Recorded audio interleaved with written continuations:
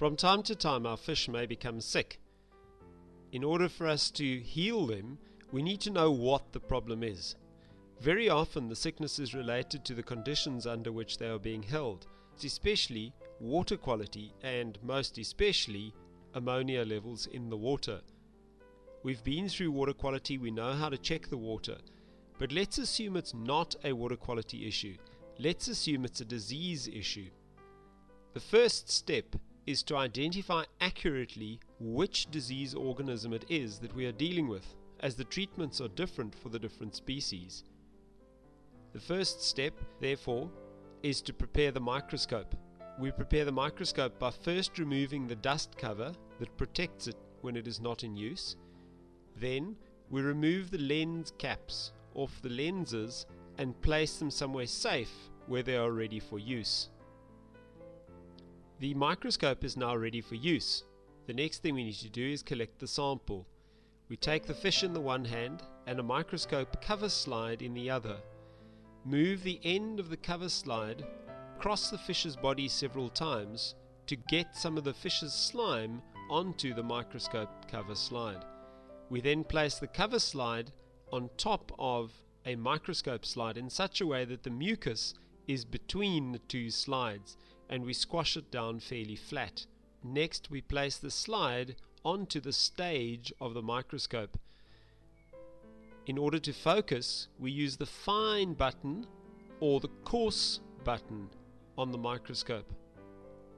In order to move the sample around, in fact to move the entire stage, moving the stage either up and down or left and right.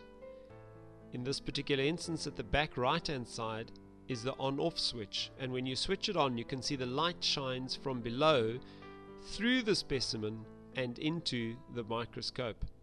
We look down from above with both eyes open and focus the slide to look for disease organisms.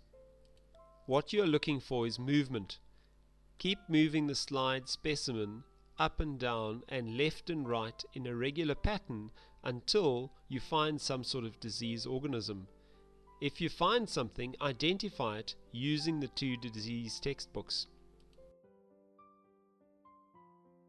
When we are finished working with a microscope, it is important to again pack it away and look after this very important but fragile piece of machinery. The first thing we do is switch the light off and remove the microscope slide. We then replace the cover lenses and replace the dust cover to keep the microscope safe.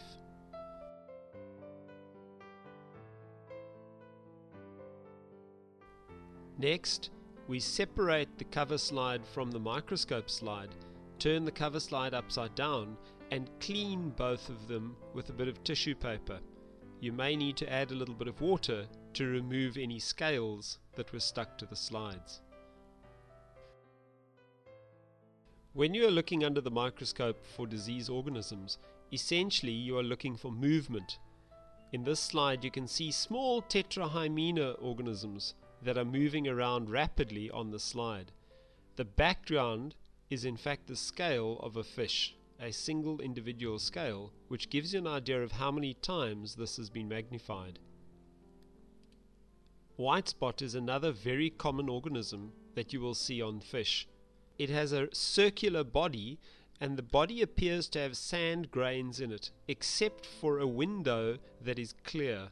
This is the nucleus of the cell. The entire white spot organism moves slowly in a direction, as you can see in this particular slide. Flukes are also a big problem in fish farming, and here you can see this fluke is very active. On the right hand side you can see the mouth of the fluke and its anchors that are holding it in place, while the left hand side is searching for food. Even when flukes are dead, you can recognize them by those large hooks on the right hand side of the body in this slide. A number of different chemical compounds are regularly used for treating fish. Potassium permanganate, sea salt, methylene blue, hydrogen peroxide and malachite green are a few of the more commonly used ones. Once you have identified the parasite or pathogen with a high degree of accuracy, you need to consult the disease textbook to determine which chemical you need to use, how long you need to use it for, and what concentration you need to use it at.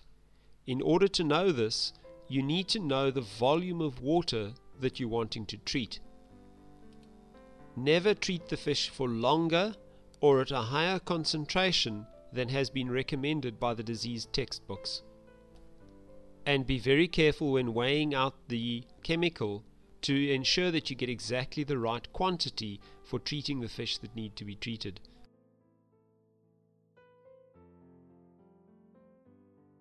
The chemicals themselves are poisonous to the fish, so it is highly undesirable to treat using a higher concentration than is necessary, as this can poison the fish and even kill them.